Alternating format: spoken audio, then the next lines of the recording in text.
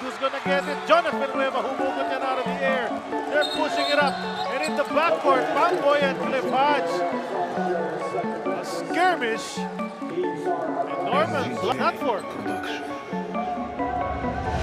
Yeah, it was so clear right there. He gave him a shot. Big. Hindi na gusto ni Cliff Hodge kasi doon na biglang tumigil. Parang binaksaw niya, you know.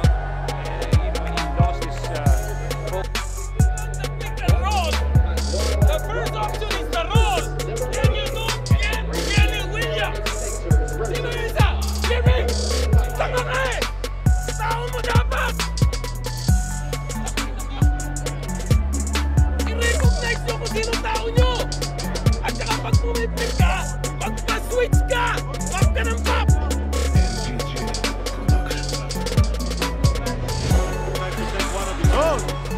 Go on the three, Maliksi and Ganuela Crosser.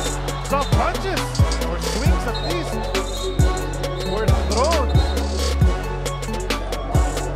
Things are getting testy here towards the end of the third quarter. Ivan Johnson not liking the security. Look here in this play. Nahawakan, but it's Malyari who drew the punch. That's why the referee came in immediately and called a flagrant foul on him. So that's Maliksi. Tapos, ito nga, pumasok si Vic Pinisi. MGJ. Ayun, ang book. And of course, the MGR didn't take too kindly sa ginawa sa kanya ni Maliksi. Susubugod din rin si Matt Ganuela's roster.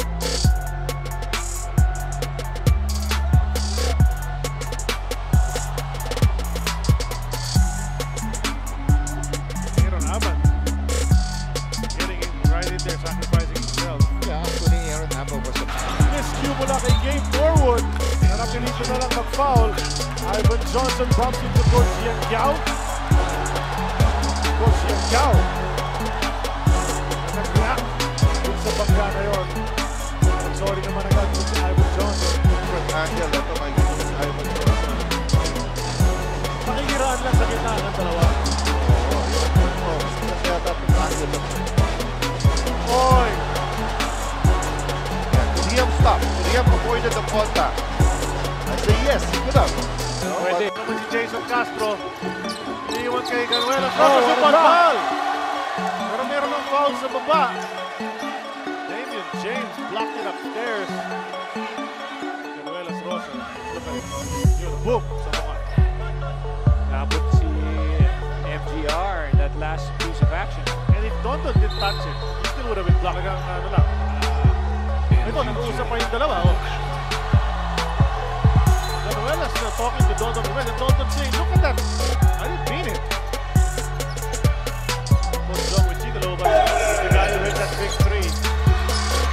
Mahabol kanina. Ito ang last day. Because Ivan Johnson trying to keep it alive. But looks like he touched it. Ayan na naman. Abueva and Johnson tuloy-tuloy pa rin ang kwentuhan.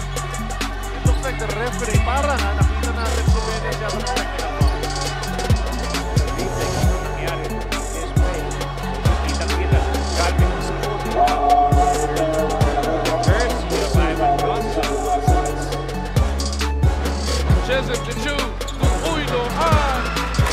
Oh! Rosser and Ibanez punches are being thrown! Rosser was swinging at Ibanez, then a ball was thrown in his face. Quinyan wants a piece of Ivan Johnson. It's getting crazy here. You know, that started from the start when Quinyan kicked Rosser. It came all the way there. Here, let's see that. Here's another angle. Pushing and then he pulls him in. Ibanez taking the jersey out of Rosser. Ang tanong, was that a close fist? He pushed off definitely. And that ball was thrown by Quinyan, if I'm not mistaken.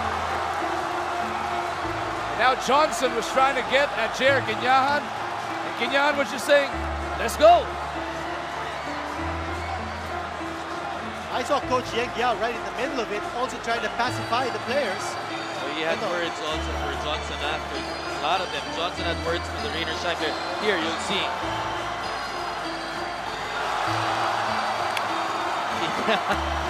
Got him straight on the face, and then Johnson comes in. Quinyan Kinyan. Is that a fighting stance? Yeah, that's a fighting stance. Both of them, right? Both of them, right? Kinyan had a close fist. I don't think Johnson wasn't I don't in a think he fight had. stance. He No, just that was stood not his a ground fighting straight stance. up. Yes. You would see it to the backside. Aside from One-on-one. aside from the ball, but take a look at this right there. May hila eh. Nakawakan sila. May hila si Ibanez eh. So Rosser tried to push him. And then just not good also of Rosser just to push Ibanez in, but pulled him in. And that's between the two of them, and then Kinyan comes out. And I mean, Kinyan has to be, to me, he has to be thrown out. Well, not only that, if you call a flagrant one on that one, you have to call a flagrant also because he had a fighting stance. Pero So he's gone. That's a rejection. let's take a listen. Matt Ganuelas Rosser. Tumaliksi. Couldn't send it home. What a fourth quarter Arwin is playing. Arwin's not destroying things, but he's not hitting anybody.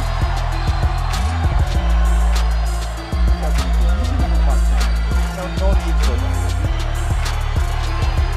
Now Coach Tim is having a conversation with Orange Santos.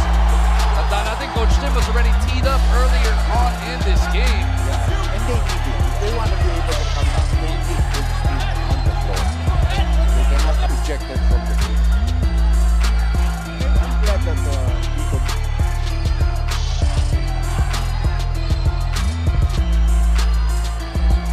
Let's see. Ito naman sila yung Austria. Pumasok na rin siya sa loob na ito. Maganda na. But... Pwede sila pumasok. Pasok na ako.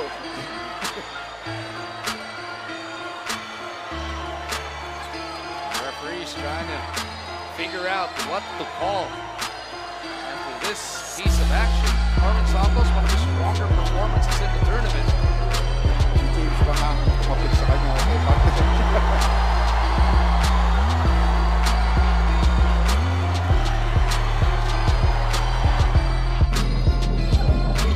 Graham floats it up, misses. Famous offensive rebound at again the final ni Mo Belga and Mamarel and Belga getting into it.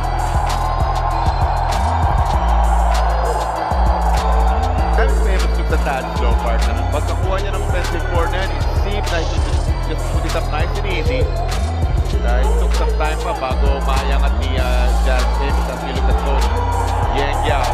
Some choice words part na para sa officials. Romeo asks Belga on the outside. It's time to dance. And things are getting really physical in the Alcalá Sports Complex. Terence Romeo standing in the face of Mo Belga. Pero yung contact una nanggaling kay Bo. Nakita mo dun sa atake like a semi-close line. Tapos makawala. Ito, tingnan natin ulit, Charlie. Di na nakita yung nauna ni Bo Belga. And here it is right there. Di nagustuhan ni Terence Romeo. I think tumama yun. With the bliss yun. Yung ginawa ni Terence Romeo na yun. And you can hear the crowd chanting is this huge deficit. Nagkabuhon. Semerad. Bo Belga. Jericho Cruz and Semerad also. And Yang Yao getting into the mix as well.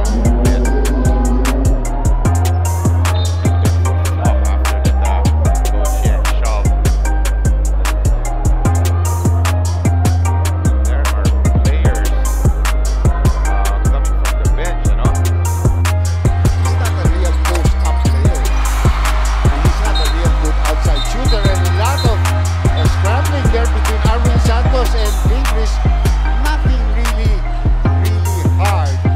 You know, just fighting for the ball.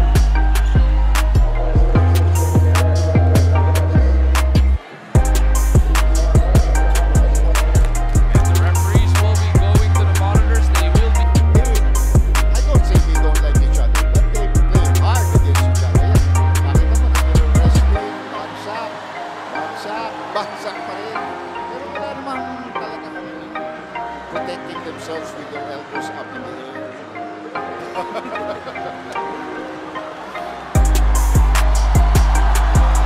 Calvin Abueva lumalapit pa rin. And Ivan Johnson asking the referees, aren't you seeing this? This guy's been taunting me this entire second half.